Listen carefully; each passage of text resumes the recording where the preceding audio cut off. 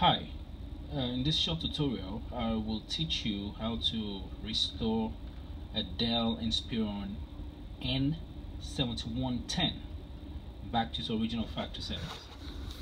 It's the one with a Core i7. So when you power on the laptop and it's booting up, you hold down F8. You press down F8 button. Okay, when you press on the F8 button, you will get to this screen, and on this screen you see you have the option. The first option you'll see says repair your computer, and you will click on that. You will choose that option of repair your computer, and when you click on that, Windows will load some files.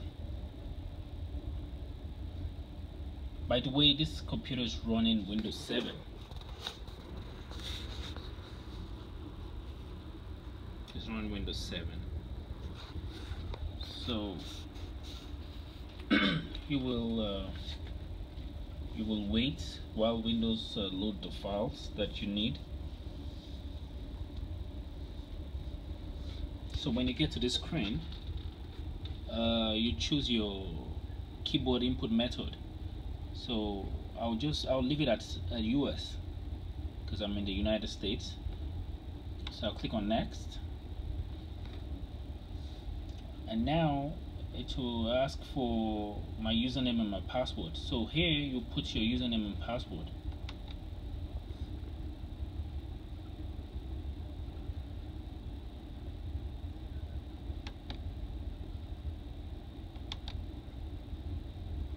So once you put in your username and password, you get to this screen that says you have so many options.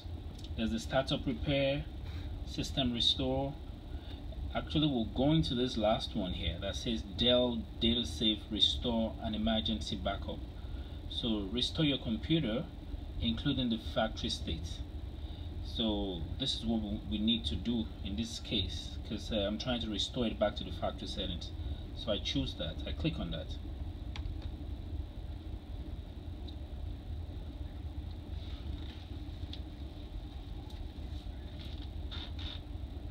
I choose that option.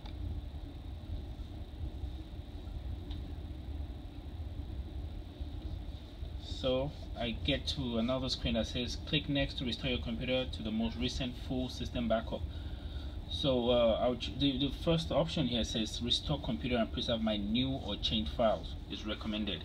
But yes, I mean, if you want to do that, you can choose that. So it will preserve your files, or we could choose the other option, select other system backup or more options. So let's click on that other option and see what it says. Okay. So so the other one says click next it says restore my computer. Click next to restore your computer to the most recent full system backup.